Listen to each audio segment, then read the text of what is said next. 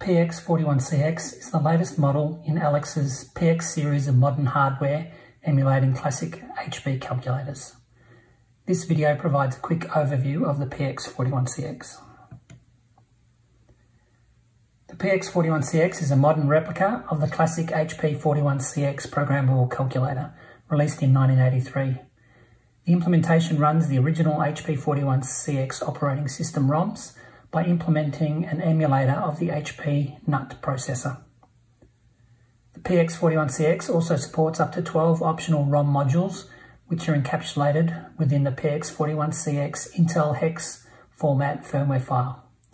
These modules can be virtually plugged in and ejected from the PX41CX menu system as required. The PX41CX is based on the microchip AVR128DA microcontroller, which is faster and has more RAM and flash than the AT-Mega328, which was used in the PX15C, PX16C, and PX41C. The PX41CX emulates the original HP-41CX with 2 extended memory modules, the maximum memory configuration possible. Alex sent me a final prototype of the PX41CX to test. The only differences with the version soon to be released are cosmetic, including different colour front and back options.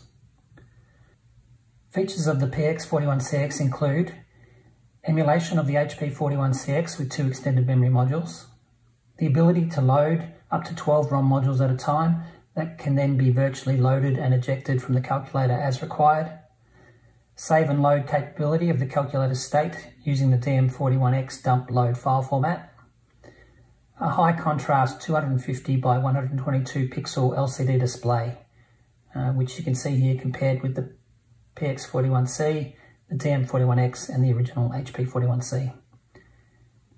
Further features include a screenshot capability, flash upgradable for new features, bug fixes and changing ROM modules and other options, configurable speed between 8 and 32 MHz, nQueens, for example, runs in 1 minute 56 seconds compared to 1 minute 54 seconds on the DM41X running on battery. So very comparable for an 8-bit processor versus a 32-bit processor. It has configurable display options, X, XA, XY, XYZT, similar to the DM41X. Custom user information can also be configured and displayed on the 4 lines of 31 characters in the info screen in the menu. There's a custom splash screen for power off, which can be turned on and turned off. And physically, the calculator includes a reset port at the top, battery, a USB serial port, and a switch to determine whether the calculator is in state dump or load or flash mode. We'll have a look at some of the options. So we click the menu and then we can go to display. And from there we can just select showing X only, X and Y, X and alpha, or the whole stack.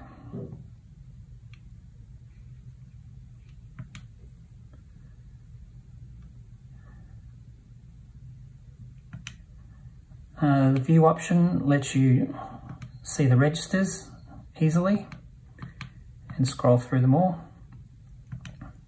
Flags gives you a list of all the flags and the bold ones are set.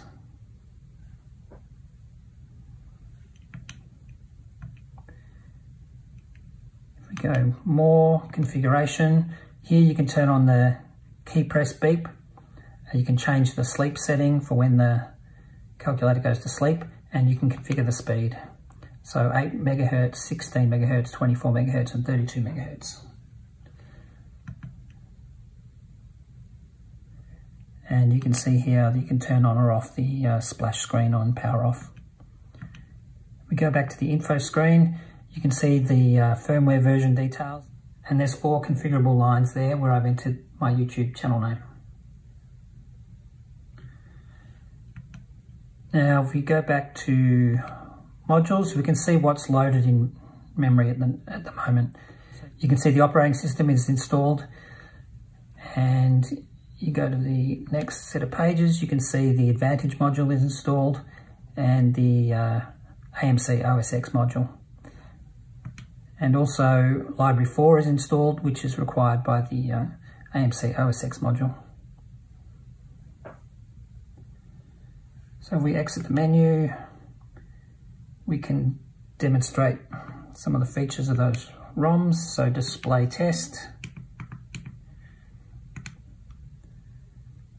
which is from the AMC OSX module, and you can see that it lights up the whole display just like the original 41C.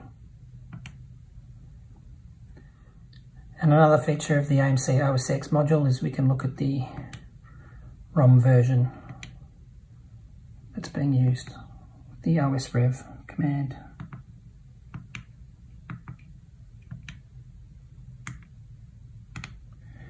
And we can see it's running ROM NFL.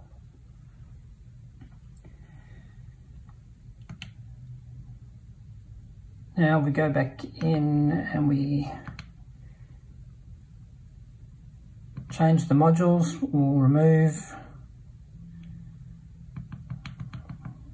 OSX, so we can eject library 4, eject OSX, and load ZenROM. Now after changing the modules, you need to power cycle, and then the new modules will be active. Oops, wrong catalog.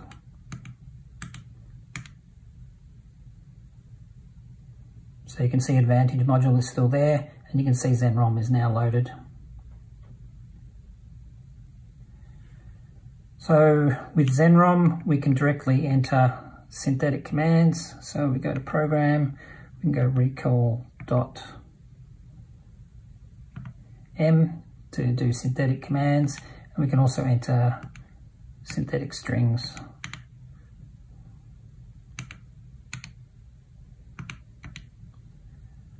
Directly from the keyboard. And the PX41CX also supports synthetics, as demonstrated with those commands there, so we can do things like running the goose backwards.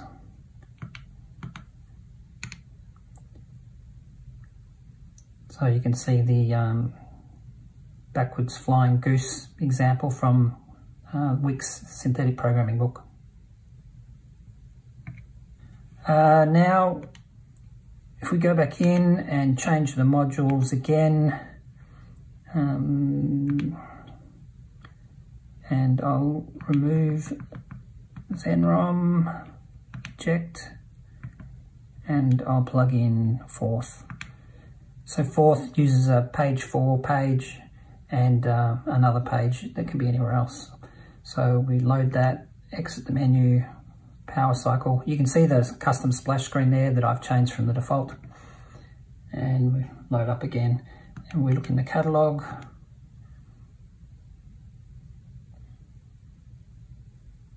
We can see Forth's there.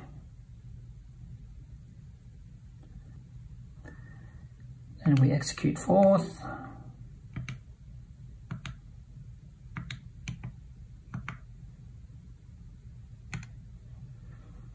And by default, Forth is in hex mode, so if we enter 2 numbers plus print the results, run, we get F. And so I've done another video on Forth on the 41C and DM41X before, and Forth is very responsive on the PX41CX, like it is on the DM41X.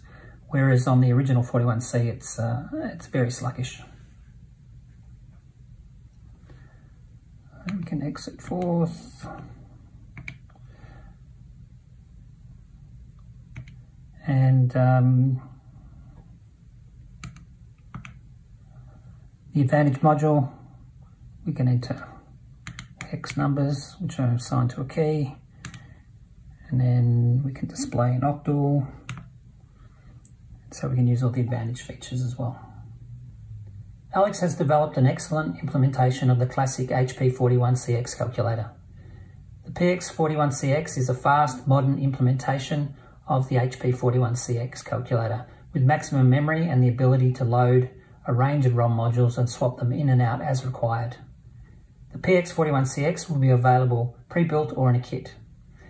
Alex has added several features in the short time I have had the PX41CX and has been quick to resolve any minor bugs I have found. So I expect he will continue to refine and enhance the PX41CX firmware. See the video description for more information, including links to the firmware update and splash screen decoding utilities I have developed. I will post more detailed videos, including demonstrating how to use these utilities soon. If you like this or any of my other videos, please subscribe.